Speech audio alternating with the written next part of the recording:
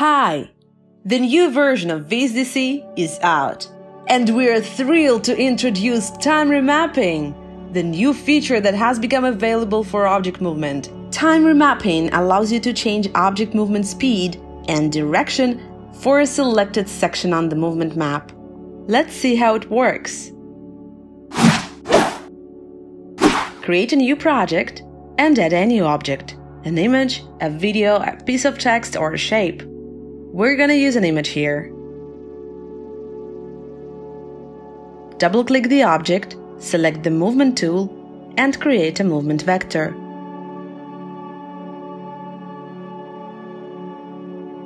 Left mouse click the movement layer to open the Properties window. We want to access the movement effect settings and, more specifically, the time remapping parameter.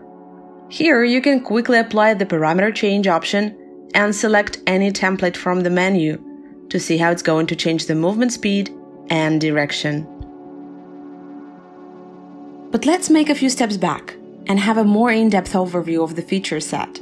What you see here is a graph of the object movement. So in our case, we've added an image, and by default its duration is 10 seconds. Now the 0-second point, the first keyframe, is the beginning of the movement vector. Meanwhile, the 100% point is the last keyframe on the graph, which is also the end of the movement vector. If the x-axis reflects the movement duration, the y-axis reflects the time duration for the object.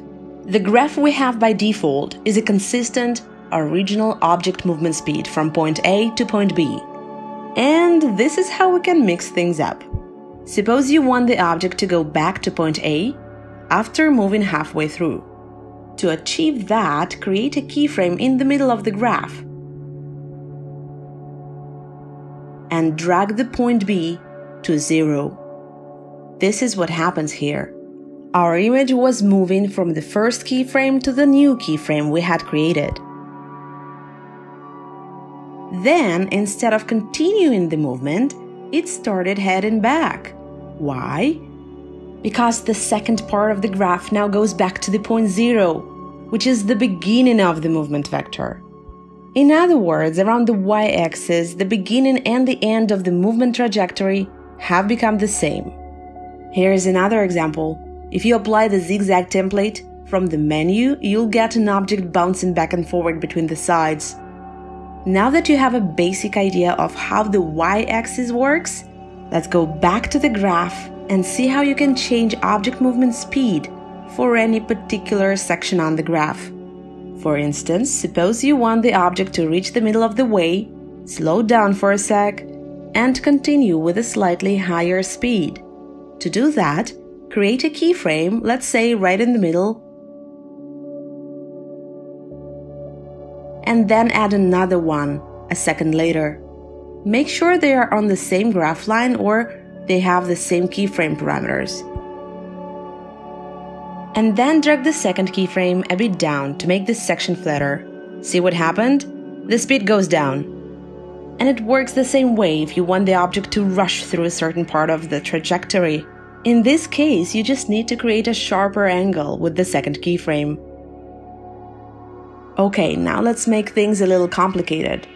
Go back to the main timeline tab and create a couple more movement vectors. Then open the remapping graph. Notice that as soon as you created additional vectors, the graph became somewhat divided with light gray rectangles, each rectangle representing a vector. If you create keyframes precisely where the rectangles merge, you'll be able to easily adjust speed for each movement vector.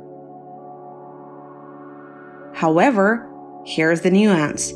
Let's say you've created the keyframes and adjusted the graph, but then you decided to adjust the movement vectors as well. Well, when you open the graph again, you'll notice that the keyframes aren't in the right places anymore. The object coordinates in the scene have changed. The duration of each vector has changed as well, which means you'll just have to drag the keyframes manually to make them match the beginning of each vector. Alright, this is it for today. We hope the ideas are already brewing in your heads as you're deciding how you're going to use the time remapping feature. Let us know what you think in the comments below. Cheers!